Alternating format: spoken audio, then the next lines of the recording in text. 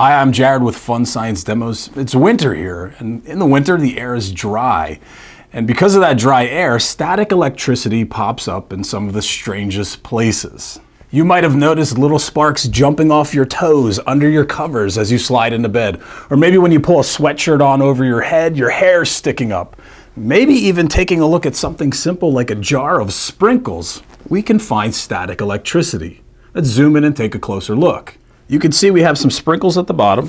Give it a little shake. Now watch what happens to the sprinkles when I flip the jar upside down.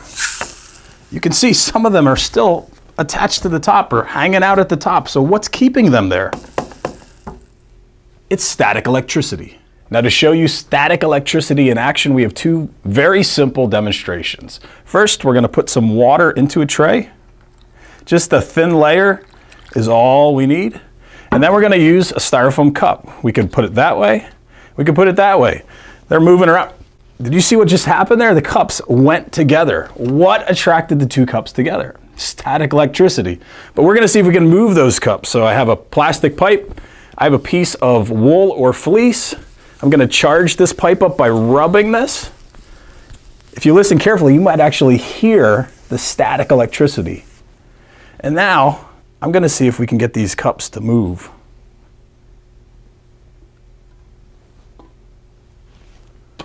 Let's charge our plastic pipe, rubbing the wool. You can actually hear the static electricity. And now let's see what happens. You can see I can move this cup. Well, I'm not moving it. The static electricity is moving the cup all over the water. Pretty cool. Static electricity can move cups, but it can also move bubbles. We're going to try and make some bubbles ice skate across this simple little whiteboard. To do that, I ran some tape just to contain the bubble solution, and I did put food coloring in the bubble solution to make it easier to see. If I was doing this in the classroom or at home, I wouldn't add food coloring. Here we go. We're going to just pour a little bit out, work it around with my hand to the edges to create my little skating rink. This is going to allow my bubbles to move all across the surface. And I think I'm ready. Now all I need is a straw.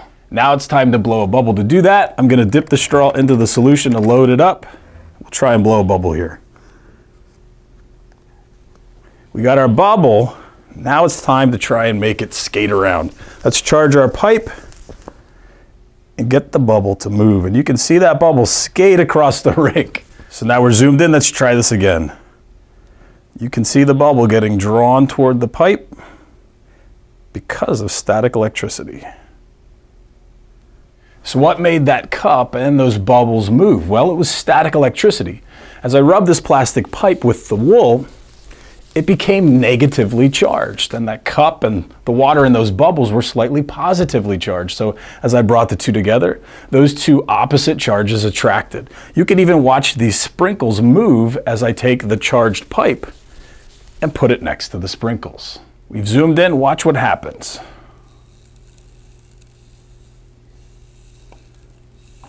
You can see the sprinkles are reacting to the charge. Believe it or not, there's even a charge in my hand. Watch what happens with the sprinkles when I touch the container.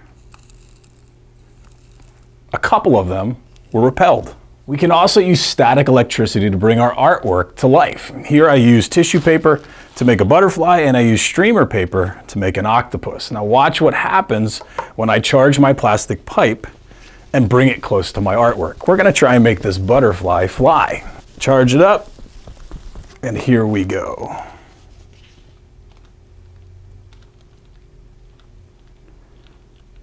My butterfly is flapping away, all because of static electricity. Now let's see if we can make the octopus wiggle. Charge up the tube. There we go. He's reaching out with his tentacles. The best part is you can use your imagination to create lots of different things that can be moved by static electricity. Here I made a bat out of tissue paper, or maybe it's tapping into a movie, Monsters, Inc. Maybe I want to, around Halloween, make somebody turn into a werewolf, or even research scientists from the past and see if I could bring their spirits to life, the ghost of von Humboldt. Your creativity doesn't have to stop there. You can try using different materials, pulling apart a tissue, using toilet paper, plastic bags. The possibilities are endless. If you want to learn more about static electricity or just electricity in general, check out our YouTube channel, Fun Science Demos. And don't forget to smash the like button and subscribe. Science is so cool. Thanks for watching.